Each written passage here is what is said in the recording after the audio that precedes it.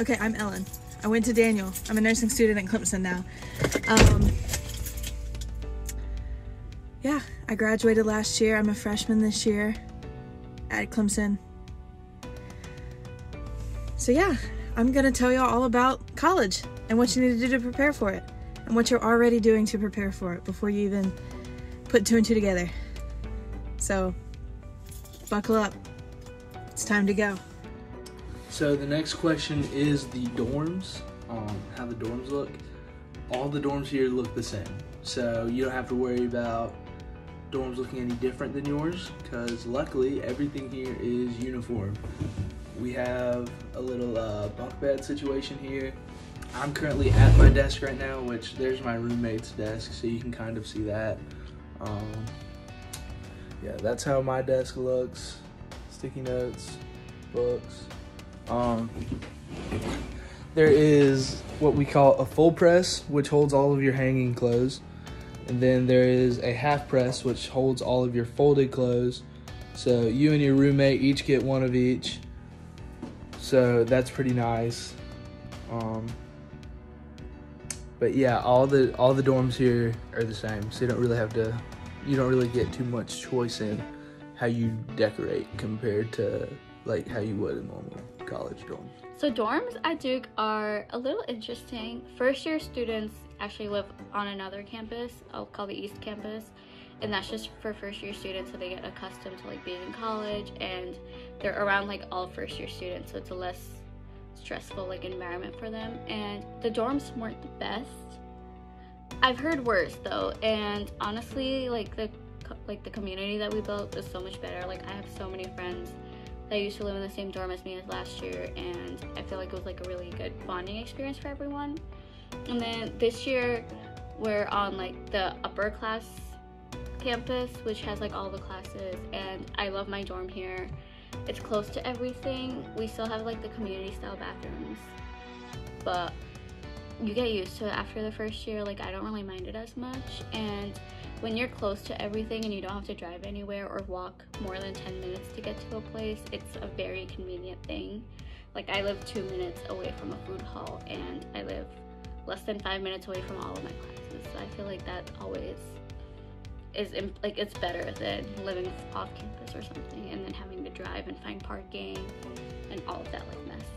So dorms at Coastal for freshmen are 3 different styles. There's one that's an apartment style with 4 people living there. You just share a bathroom and a kitchen. There's another one where it's more traditional dorming, where it's 2 rooms, 2 or 3 people in each room, and you share a bathroom that's connected. And then lastly, it's the newer ones where Coastal has a suite style, and there's 5 rooms. There's 2 people in each bedroom, and you just share a bathroom, which is like 2 stalls, two showers, I think, and 3 sinks. So it's not bad. And then once you move up to sophomore, junior, and senior year, you go to upperclassmen housing, which is apartment style, which is across the road from the school. I don't have a super bunch of knowledge of the dorms at my school because I've only been inside of 2 of them. But I had a really great experience in my dorms. Mine was set up deluxe suite style, which basically means there are 2 rooms. There's a Jack and Jill style bathroom in between them. There were 2 sinks and then a separate room for the toilet and a separate room for the shower. And then we had a main area living room with a kitchenette. It was just counter space, like the minusculest amount of counter space, a microwave, a mini fridge, and then we had some cabinets that we could store things in. So the dorms at Clemson are really, really nice. And I mean, I put Clemson student living up there with the best, you know, top 5 in the nation for sure. I love where I live. I live at Lightsey Bridge, and we have an apartment style dorm room, and it's just unbelievable. Me and my roommate, we absolutely love it. But the thing that's important about dorms, you know, when you're on your own, you don't have your mom or dad to, you know, clean for you or tell you what to do. So you just really have to be responsible and making sure that you keep your stuff clean, taking your trash out, doing the dishes, all the little things you have to make sure that you take care of.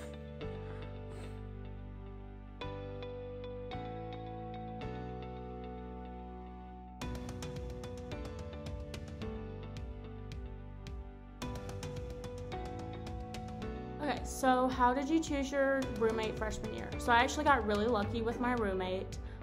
She graduated from Daniel. We graduated together. So I knew who was coming in. Some people don't. I knew about 4 out of the 10 girls I was going to be living with because I lived in the 10 people suite. But the rest of them were random assignment, which was really cool because they were from all over the place. We had one girl from New Jersey, one girl from California. It was really cool getting to meet those people, and random assignment's not always a terrible thing because we can all get along really well, and you just learn and get to know a bunch of new people at your school. So I chose my roommate because I knew his girlfriend's brother, and he told me whenever, his name's Caleb, and whenever Caleb committed to Clemson, my buddy told me about him. And so I just reached out, I just texted him, I said, hey man, congrats on committing to Clemson. You know, I don't have a roommate yet, I don't know if you found one, but I would love to room with you. And he hit me back, he was like, let's do it. So I know that it might not be that easy for everybody, but you really just have to go out of your comfort zone and reach out. You know, sometimes it might be uncomfortable to just text somebody that you've never met and be like, hey, let's live together. But, you know, college is about getting out of your comfort zone, meeting new people, and luckily I was blessed because me and my roommate have created a great relationship and a great friendship, and you know, I couldn't have been blessed with a better roommate than what I have. I was really lucky. I was talking to one of my teachers and I was complaining because I didn't know how I was going to find a roommate. And she was like, oh, my friend's daughter is going to College of Charleston and she's going to be in the honors college. So I can set up a time for y'all to meet. And I said, okay. And then I met with her and then I loved her. And then, so we decided that we were going to room together. And then she is super social and awesome. And she found the people who became my suite mates. And we were lucky and we all clicked together. And it went really well. But I also know people who went random and had a really good experience, and I know people who chose people that they knew and didn't have a great experience. So there's not really a foolproof way to establish that relationship, but I had a great experience. Okay, so the next question is, how did you choose your roommate? Well, my roommate is my twin brother. And so if any of y'all complain about your roommate next year or whenever you go to college, just think Ellen Ackerman roomed with her twin brother. Not roomed. Housed. He's technically my housemate. But anyway, so just keep that in mind. So I chose him because he kind of was my brother. So all the people that I know who roomed with people that they knew coming into college, you might want to think about getting a random roommate. That's all I'm going to say about that, is because your best friends are your best friends because you don't have to spend 24 hours a day with them. Just keep that in mind. Tips with Ellen.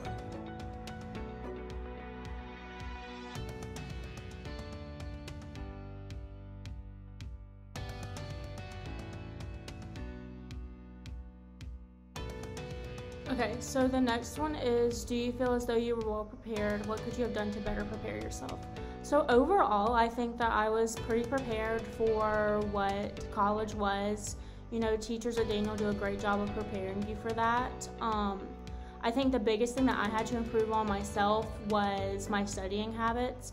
You know, having to actually sit down for hours at a time and study. Just because the tests are bigger, they have more material that they cover, they're worth more of your grade.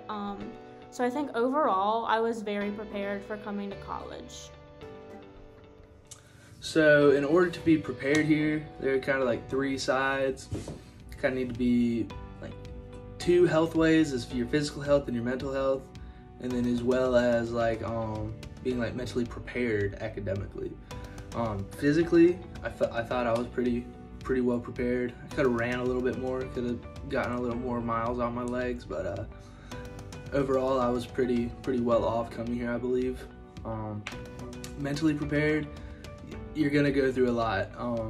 There's gonna be times where you're thinking like, oh, I don't know if I want to do this. I don't want to be here. Oh, I want to quit. And like, you just kind of gotta be mentally tough and gotta like just push through that. Doesn't mean like don't talk to anybody about any issues or anything. That just means like gotta know when you know your body's at its limit or when your mind's telling you your body's at its limit.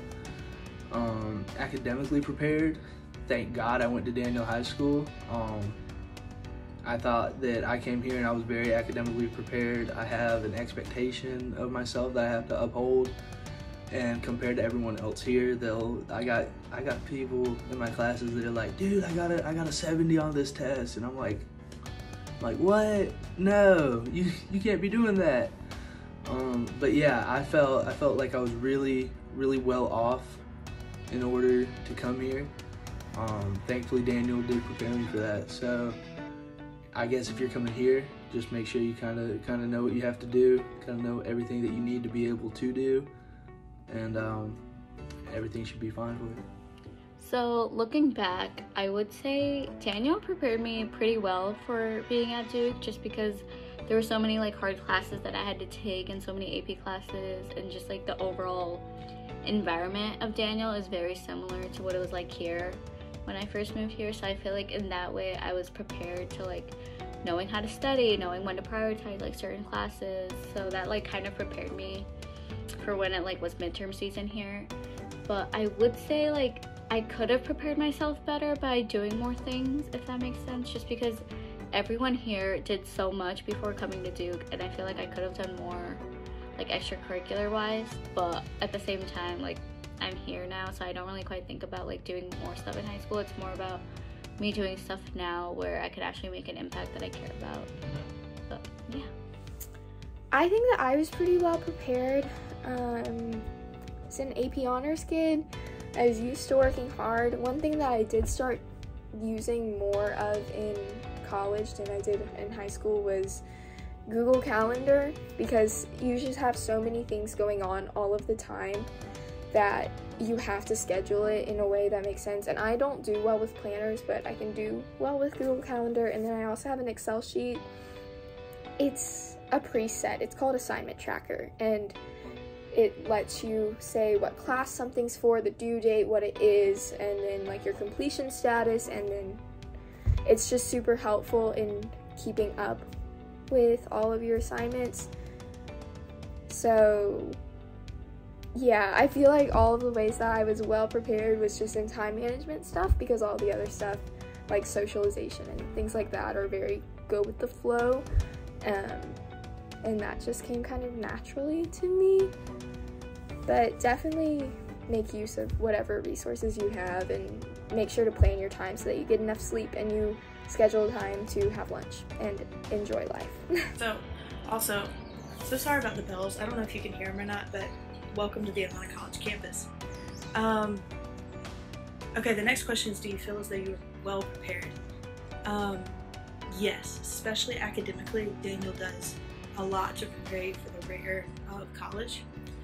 I was not prepared to face the social aspect, because it's like college is a lot academically, and then you get all these social things.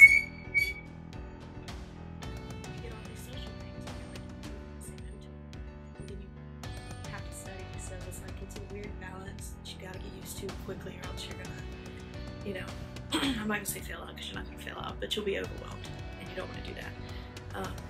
So have a planner. Put your social things on the planner. That will prepare you. So yeah, I would do that. Get a planner. Invest. I do feel like I was very prepared for college. I think my parents, one, did an incredible job raising me the right way, and teaching me how to take care of myself, which is super important. But also, just from an academic standpoint, I think that the teachers and the faculty and staff at Daniel did an incredible job of pushing me to my max, which has led to me wanting more out of myself all the time in college. And so I think that, just pursuing excellence in everything that you do, academically, athletically, whether you're in the band or anything like that, whatever you do, just push yourself to be great. And I think that that is going to help you be prepared for anything in life. And just work hard. Hard work is going to take you places you didn't know you could go. And whenever you get to college, it's the same thing. Just work hard in everything that you do.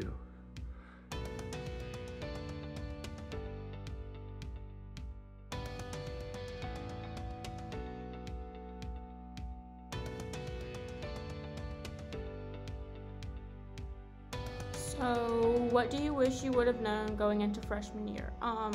What I wish I had known is that it's okay to not know what you want to do.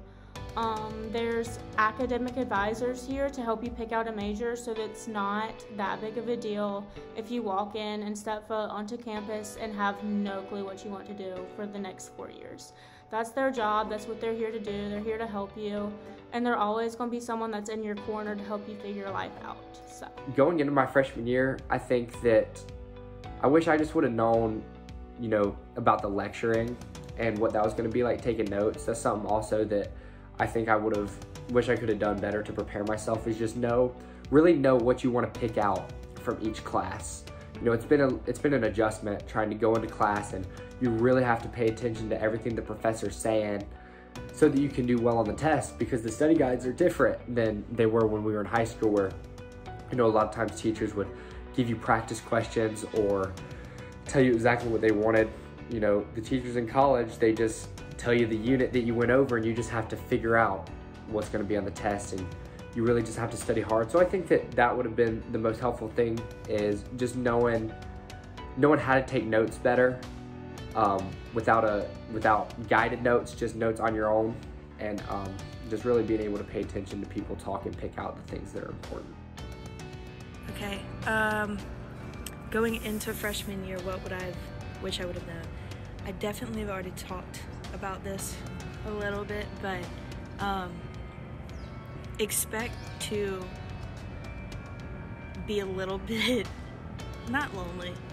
Lonely is not a good word for it. Just like, if you know everyone in high school, which I know that's a lot of y'all because, the high school is relatively small, be prepared to not know people, even if you go around you. Like, I'm literally at Clemson, if you can't tell, and I knew no one, and it was so hard to go into a classroom and not know a single soul in there.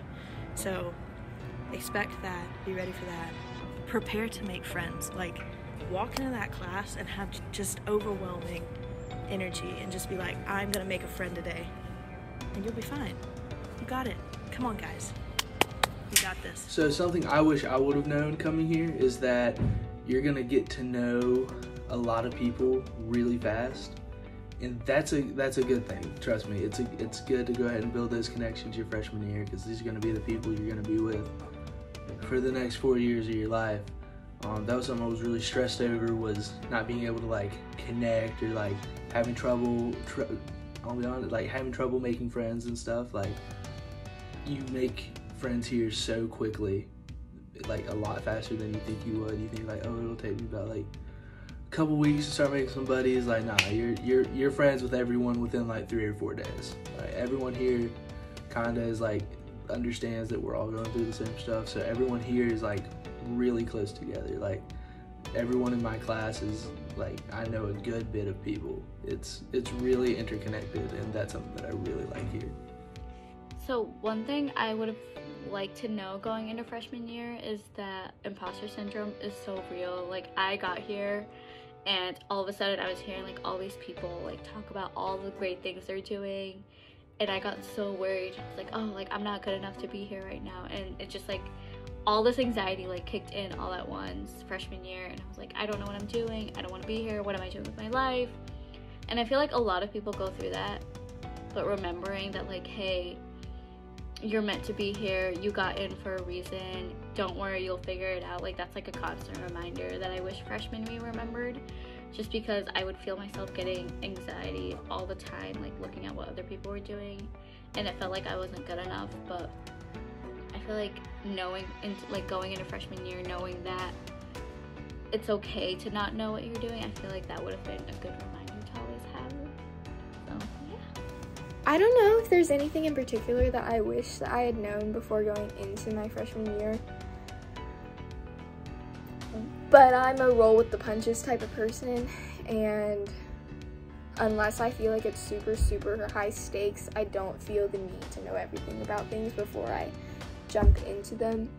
So that's up to your personality, and I'm sure that you can learn whatever it is that you want to know if you have the questions by talking to students who already go there, or talking to faculty and staff.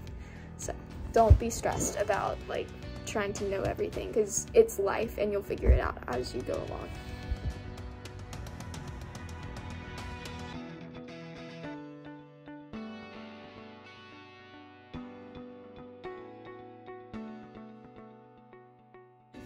credits in high school. How did that benefit you? So I earned a couple of credits in high school. I took English 101 and 102. I would say that they have definitely benefited me in lightening the workload. I would definitely suggest earning credits in high school if you haven't already, just because there's stuff that you want to do in college that you sometimes can't because of your classes, and if you have those couple extra credits under your belt, it definitely can help you do the things that you want to do. If get a job, you don't have to worry about all the school and just falling behind on school just because you have a job or you went out and you went to dinner instead of studying for a test type thing. I know I wish I would have earned more in high school because they definitely help and they're a lot cheaper. So if you can, take advantage of that. So I came into college with a lot of AP credits, and it benefited me a lot because I got out of my classes, but here's the thing. Your advisors are going to warn you not to use the credit if they're like my advisors. Talk to your professors before you don't use the credit. I talked to my anatomy professor, and he was like, I know your advisors aren't telling you to take biology and chemistry here at Clemson, but don't listen to them. I will teach you what you need to know. So I exempted out of biology and chemistry and went straight into anatomy, and I'm doing fine. So keep that in mind, that you worked for those grades, and if you pass the exam, and if you can use those exam grades to get out of your classes, get out of them. That's all I have to say. Ellen, the college advisor, actually take my advice with a grain of salt. I don't want any hate emails. Speaking on dual credits help a lot here. I personally only came in with 2 or 3. I wasn't the biggest academic in high school. I wish I was. They kind of helped me get some English courses out of the way, helped me get some elective courses out of the way. It was really nice just to come in here and not have to worry about certain classes. But a lot of places take those dual and those AP credits. I know a lot more colleges kind of prefer AP over dual sometimes. That's just a shameless plug for AP Lit. But yeah, I would say make sure if you think you're able, which everyone at Daniel is able to, if you're able to take an AP level course, then you should go out and do it and just be willing to put in the effort to it. So I think I took around 11 or 12 AP classes in high school, and they were really beneficial in that, yes, they don't help me graduate, graduate early, just because Duke doesn't allow you to use those credits as graduation requirements. But what it does is, if I have to take intro classes or just general ed classes, I get to skip those and move on to higher level courses instead in the same department. So instead of taking Chem 101, I can skip that because of AP credit and go on to a higher level course. And I feel like it's better because you're still learning, but you're just learning more interesting stuff rather than learning the basic chemistry or just any basic stuff that you're learning in high school and repeating it. So that was sort of beneficial for me. I earned, I think, 44 hours of credit from AP classes, and my goodness, that has been awesome. I've been able to skip some gen eds. I only have to take 2 humanities classes. I'm actually looking at graduating a semester early, which I didn't even realize I could do easily, but I can because I took so many AP credits in high school. So I definitely recommend that. It's pretty great.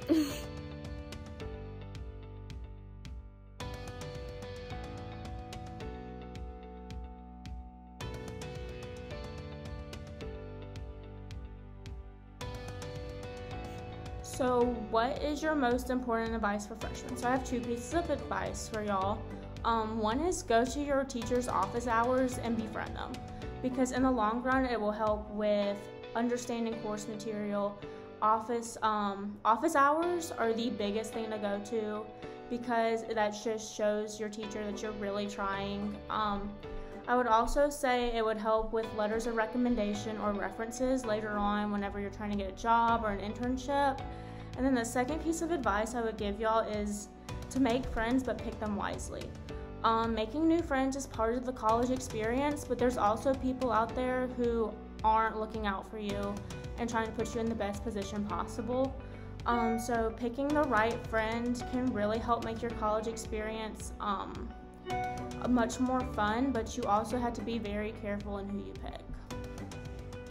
My most important advice for freshmen is throw yourself out there. Like, sign up for any club you're interested in, talk to strange, random people that you've never met before. Do whatever you want to, as long as you're like meeting people and you're like talking to people and you're putting yourself out there. Just because I feel like that's the easiest way to connect with people in college, is to join clubs and like actively like start conversations with people. And yes, I know I'm an introvert, like I don't start conversations like that, but you just have to, in order to like make friends in college, get to know like the right people if that matters, and just like have something to do. Just because like when you have clubs, you get to like do other things rather than just studying all the time, so that gives you like a little free time from studying, and it gives you that break that you need. And also just these like little things, like if you have an interest in astronomy or whatever, you can take it so much further and like apply it to whatever you're majoring in, and you can really like make an impact on whatever you want to do with your hobbies, which I think is really cool. But throw yourself out there, go to every single event that you can, like take friends with you, you'll make friends there. Either way, it's like a great experience. But yeah. All right, a few days later, different uniform. I had to take a break, but biggest piece of advice for incoming freshmen is that I would say you just need to go out and meet people. Just go out, start talking to people, ask them their majors, ask them where they're from. Just start getting to know people and getting to know the people that you're in your class as soon as possible. Like, these are going to be connections that are super important for you for the rest of like your 4 years and wherever you are. And it's always good to have buddies that you can lean up on. So I'd say definitely go out and just meet as many people as you can. Like, that's so important. I believe in it. Like, that is a big benefactor. I think my most important advice for freshmen is just breathe. Like, you're gonna be fine. You'll figure it out. You're resourceful. You made it into college. They accepted you, like you were chosen. So you're gonna be fine. You've lasted this long. Work hard, play hard, sleep hard, take care of yourself. It's really easy to not take care of yourself because nobody's keeping track of you, and just in the busyness that college is, it's easy to forget to take care of yourself, and you can neglect yourself and all of these things. So make sure that you're doing that. But yeah, breathe, I think, is best advice.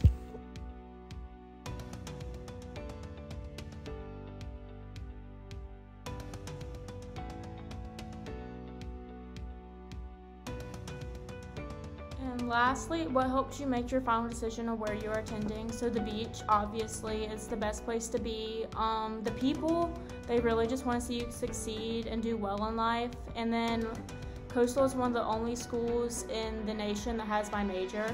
So overall, Coastal just felt like the best fit for me. And whenever you're seeking out for colleges, you just have to go with what feels like the best fit for you.